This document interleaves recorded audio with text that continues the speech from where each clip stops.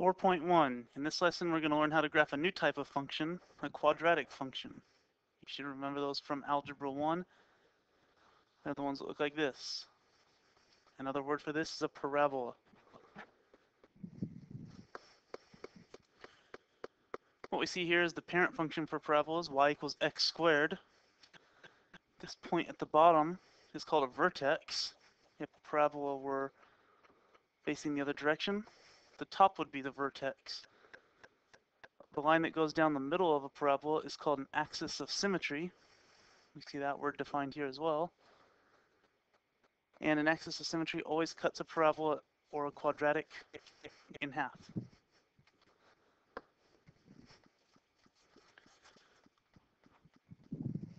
One more thing worth mentioning. If in a quadratic b is equal to 0, in this formula, ax squared plus bx plus c, if b equals 0, the axis of symmetry is always x equals 0. We're going to look at that first, and later on we'll see what happens when b does not equal 0. Because there is no b term, again, b is the number next to x, not x squared, the axis of symmetry is going to be at x equals 0. So like most graphs, we're going to start by making a table. And for parabolas, I recommend starting at the axis of symmetry and choosing a couple numbers smaller and a couple of numbers bigger. To fit on the y chart, you just plug in these numbers into y equals 2x squared. Once we've got all these points, we can plot them and draw a curve. I recommend trying this on your own before you just look at my graph. Once you've got your points plotted, you should be able to draw that parabola type shape. Remember, it's got a curve at the bottom, not a sharp point. If we saw a sharp point down there, that would be more like an absolute value graph. One other thing worth noticing, if we look at our axis of symmetry at x equals 0, both sides of the axis of symmetry look the same. It's like a reflection. That will always happen if you draw lines straight down the axis of symmetry. One more reminder, axis of symmetry always goes through the vertex.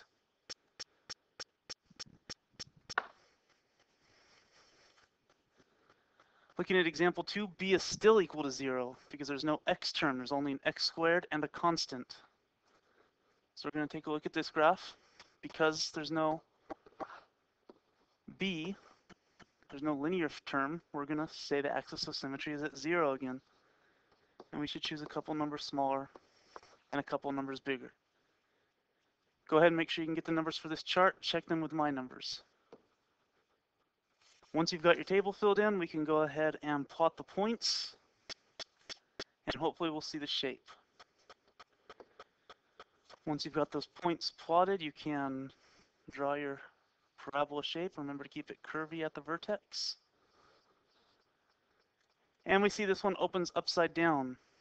The reason you'll know that's right is if you look back at the original problem, that minus sign says we're going to flip this upside down. It's going to be a reflection across the x-axis. Comparing this to the graph of y equals x squared, if we were going to write down a sentence for this, which is something I might very well expect you to do, you'd say that this graph reflected across the x-axis. It moved up 3, and it's wider. We know it's wider because any number less than 1 here is going to make this wider. Any number bigger than 1 is going to make it narrower. Just like we saw with other types of graphs, specifically absolute value graphs. At this point, you can go ahead and pause the video and try these on your own, or you can do these later. Our next key concept. We're going to see how to graph a parabola when b does not equal 0. Notice in these pictures, what that does is it moves the vertex, which moves the axis of symmetry. There's a formula right here, x equals negative b over 2a. That's how you find the vertex. Notice on the last couple of examples, b was 0, so that makes that whole formula be x equals 0. The rest of this lesson, we'll find out what happens when b is not 0. Let's graph this 2x squared minus 8x plus 6. We start by figuring out what is the axis of symmetry. Go ahead and try this on your own, see if you get the same thing I get 2, that tells me that my axis of symmetry is at x equals 2. Now when I make my table, first number I'll start with is 2 instead of 0. I'll choose a couple numbers smaller than that and a couple numbers bigger. At this point, it's very similar to the other problems. I just figure out what numbers to put in my table, plot the points, and draw my curve. Try that on your own. Always keep in mind in the back of your head that a parabola has that axis of symmetry that you can always look at and make sure that the points on both sides are a reflection. We see this one opens up and is steeper than y equals x squared. That's all told to us by that leading coefficient. Because it's positive, we open up. Because it's bigger than 1, it's steeper. At this point, you can pause the video and try these on your own, or you can do them later. I've already talked a little bit about minimum and maximum, I believe, at the beginning of the video. Maybe I didn't say the words, but the minimum or maximum is always the vertex. If the parabola is right side up, that's a minimum on the vertex. And if the parabola is upside down, we've got a maximum. And that minimum or maximum value is always the y value. As we can see right here, it's the y coordinate. It tells us how high or how low that maximum or minimum is.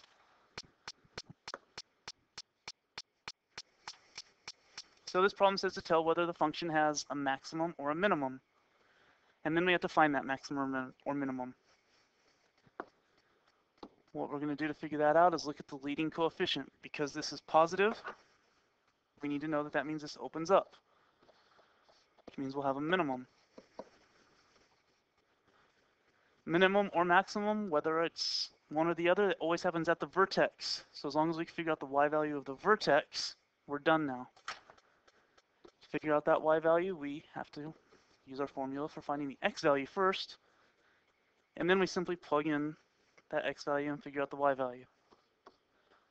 So go ahead and try that, see if you come up with the same thing as me. And we get a minimum of y equals -7. Notice I don't care about what the x value is if I'm just asking for the maximum or minimum. Go ahead and pause the video, read this over, and see if you can figure out how to set this up. I'll be honest, this is kind of one of the harder word problems that we'll see.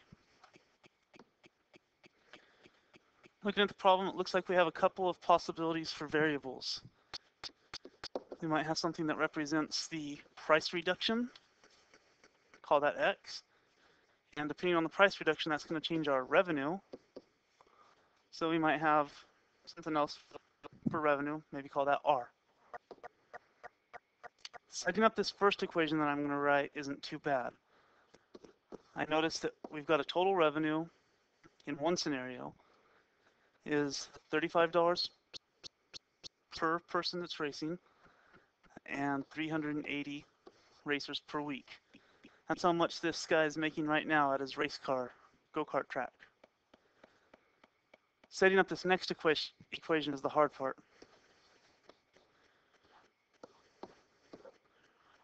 We know that we're going to lower the price by $1. So instead of $35, maybe not $1, but some amount of dollars. That's called our price reduction. 35 minus x. If we're lowering it by $2, we would say 35 minus 2, $33. Our revenue, every time we lower by 1, our 380 goes up by 20.